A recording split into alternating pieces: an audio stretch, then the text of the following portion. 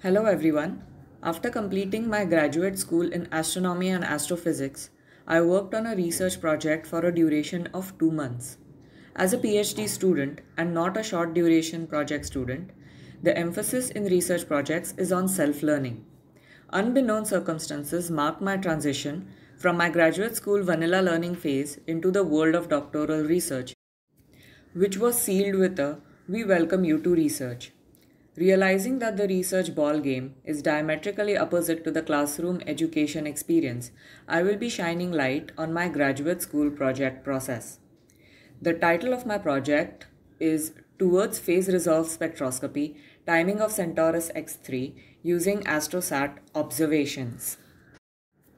In a nutshell, the project presented the high-resolution timing analysis of the observations of the high-mass X-ray binary Centaurus X3 spanning half an orbit, which was performed on 12 and 13 of December 2016 with the LAC PC detector on board the AstroSat space satellite.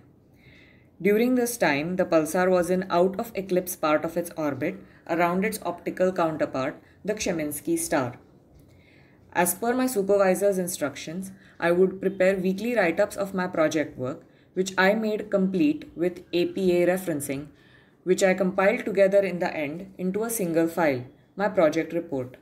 Since the write-ups were detailed, I prepared a project outline with a detailed checklist, complete with timestamps of completion and plans for the next week. This was further visually represented by a project tracker and then condensed into a one-page project dashboard, providing a glimpse of the key progress made over the week.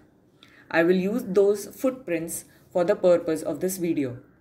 The dashboard has a project timeline, my learning chart, highlights consisting of the key results and main observations, and graphs for the supervisor's inspection. Initial setup consisted of gelling into the new high-energy astrophysics framework, getting to know my supervisor's research team, creating account on the AstroSat Science Support Cell ASSC server, which was to serve as a platform for analysis. A senior had required a week for software installation, which got saved for me since it was pre-installed on the server. This was followed by accessing the data and spending time with it, familiarizing myself with all the files and their structures. I was also asked to self-explore necessary utility tools like the AstroSat Orbit Generator. Jumping into an unknown area not previously taught formally in graduate school implied spending a week in developing a theoretical background by extensive self-reading on X-ray astronomy, pulsars, X-ray binaries, physics of accretion, etc. in order to unlock the level of literature review. While I was advised to start the literature review from the discovery of the Centaurus X3 pulsar, others advised me it was impractical and provided a different set of instructions, which only doubles the to-do list.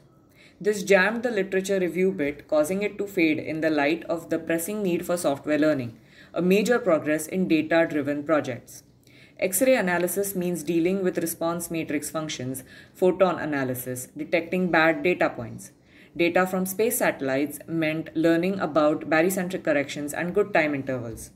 Coding all this in Python is just the tip of the iceberg. The mother software in high-energy astrophysics is called HIASoft, released by HIASARC, NASA. Then its main daughter softwares, Chronos for timing, F-Tools for file handling and manipulation, XSpec for spectral analysis. As the essence of a PhD is to enable the scholar to learn how to teach his own self, I was strongly encouraged to learn them by myself using manuals as preparation towards becoming a strong independent researcher in the future. The instrument being used was LAX-PC, which added LAX-PC Soft to the list. Also learned on the go how to navigate through databases in astrophysics like the NASA ADS and SIMBAD. 2 months is a tricky project duration. It is long enough that you will be expected to come up with considerable amount of significant results, but short enough that you will become a time management expert and a productivity master by the end of it if you took it as a serious learning experience. As an entry-level project, one is also expected to learn how to read research papers, develop writing skills, file handling skills, and computational skills to have a firm foundation set for your doctoral journey.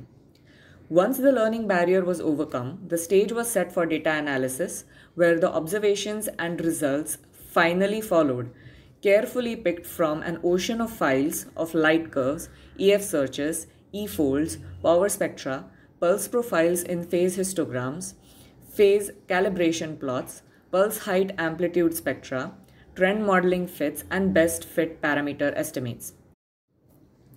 One major prick, though, turned out to be the errors on the parameters and the chi-squared values, training in which has now been included in the graduate school to benefit future batches.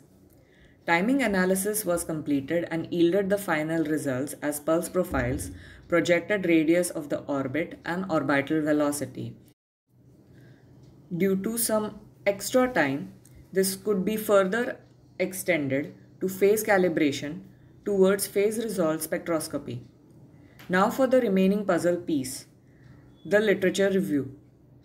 Turned out that due to my acquired proficiency in the topic, I managed to navigate through the literature within a surprisingly short 6 hours and made the project complete. Due to the density of the project work, I had about 10 pages per week of write-up, which after 8 weeks blossomed into an 82-page project report. Realizing that it's just short of a typical thesis length in itself, I prepared a 6-page short summary to provide a lifeline for my external examiner. As a final culmination of the project, I prepared a poster summarizing the key results.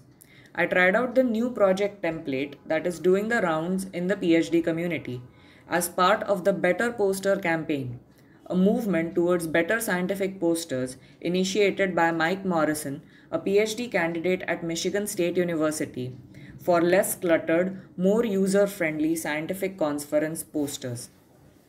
So this was a time lapse of my graduate school research project, my chronicles in the world of research. Thank you.